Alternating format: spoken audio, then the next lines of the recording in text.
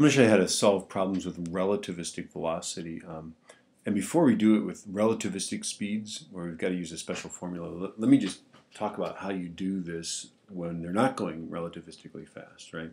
So here's an example. This person here on the car is going to throw a ball at 30 miles per hour, but that's with respect to their frame of reference. Their frame of reference is moving 60 miles per hour to the side, and of course we're standing unwisely in front of this, right? Well, in this case, the speed that we see is going to be the 60 that they're already going. If they didn't throw the ball, it would be going that fast, right? Plus the 30, right? So the speed we see is 60 plus 30. We're going to see 90 miles per hour. Okay, that's how fast the ball is. So if you ever want to throw a baseball, a 90 mile an hour pitch, just throw it from a moving car.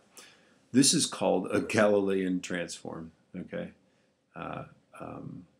And all it just means is that it's not tricky. It's just what you'd think it would be. Let me do another example. So in this case, notice that we added that addition made sense, right? Okay, so here's another question, right? Here's Mary. She's on this car, and the car is going only 30 miles per hour, right? And she throws this, this ball toward us, and we see the ball going 75 miles per hour. But now the question is, what speed did she throw it with respect to her car? Well, we know that 30 plus that equals 75, so it must be 75 minus 30, right? To figure out what that speed is that she threw it with respect to the car, right? It's 75 minus 30, okay? And that's going to be 45 miles per hour. That's the speed that she pitched the ball relative to her car. Does that make sense? I'm like all hyper-paranoid. What if I got the math wrong? I didn't get it wrong. Okay, yeah, there we go. Okay, so now let me just show you a relativistic example, okay? Let's suppose that, you know, Tom is going 0.85 times the speed of light here, right? And he throws the ball at 0.56 times the speed of light. Well, you know it's going to be faster. We're going to see that ball going faster than the cart is going. The cart's going 0.85, see? But it can't be 0.85 plus 0.56 because, well, that's 8, 9. That's 1.41 the speed of light. That's more than the speed of light, and it can't be that, right? So that's what these clever formulas are for, okay? One for, I think this is the one that's in the data packet, right? Okay, but notice that you can set this thing up. These are the velocities that you're dealing with, right?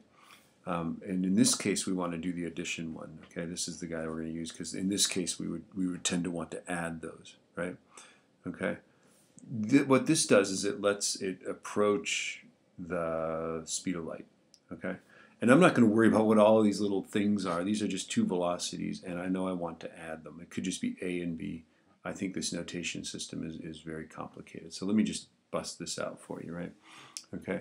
I know that I want to add, so I'm going to go, the relative velocity that we see, okay, is going to be 0.85 plus c, right, plus 0.56 c, right? And then that is 1 plus 0.85, right, times 0.56, and these are all times c and times c, right, and then that's over c squared. That's the formula that you wrote down on the last thing, right? Notice that I don't really need to put the c's down there, do I? Because those guys are going to cross off, right? Okay, so now I'm just going to plug this into my calculator, left parenthesis, 0.85 plus 0.56 divided by left parenthesis, right, and I did a right parenthesis, and then divided by left parenthesis 1 plus 0.85 times 0.56 right parenthesis, and I get that it's 0.96, I'm sorry, 9, it's actually, I get 0.955284, okay, for my velocity, or for my speed, okay, with a couple sig figs it would be 0.96 the speed of light. Okay, let me show you another example where we would tend to subtract, and we'll just, instead of a plus here, we're going to put a minus sign there, okay? Okay, so 0.67 the speed of light, and we see the car, right, going 0.667 the speed of light, and we're sitting here and we observe the ball that Mary throws, as going 0.82 the speed of light, right? Now, subtracting those won't yield a problem. We won't get a number bigger than the speed of light. But here's the deal. Remember that this frame of reference is shrunken. Okay, so the speed that she threw it with respect to that actually is going to be a little bit greater than the difference between those. I'll show you what I mean. Okay, so we're going to use the subtraction one, right? So we're going to go 0.82 minus 0.67 times the speed of light, right? Okay, and then we're going to go 1 minus 0.82 times 0.67.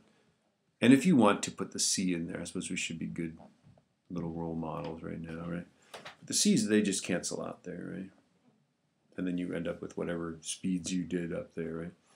Okay, so this is going to be parenthesis, left parenthesis, 0.82 minus 0.67, right parenthesis, divided by left parenthesis, 1 minus 0.82 times 0.67, right parenthesis. Did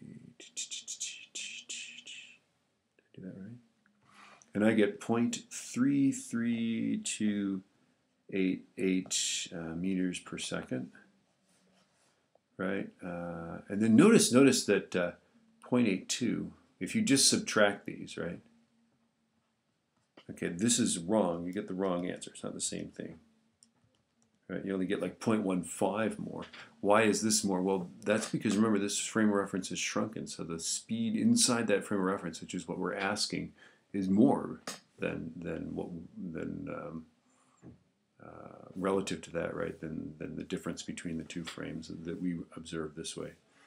Okay. I think that's all the examples. I'm going to bust out some more examples in the whiteboard problems.